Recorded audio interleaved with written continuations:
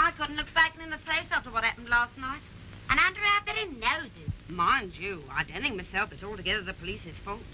What I mean is they have to wink at some things. I mean, it's one thing to buy chocolates out of ours, but it's quite another to stick a knife into a gentleman.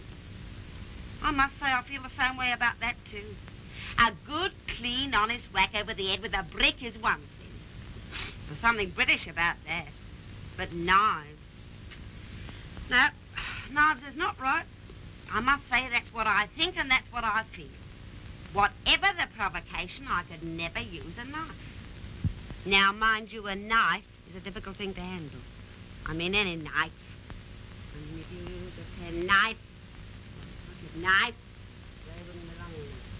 A butcher's knife. Alice, cut us a bit of bread, will you? Knife. What's that other knife? A exact knife. A knife is the same thing. Be careful of a knife. You come up against a knife. I mean, in Chelsea, you mustn't use a knife!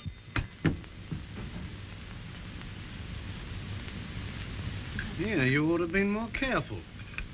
Might have cut somebody with that.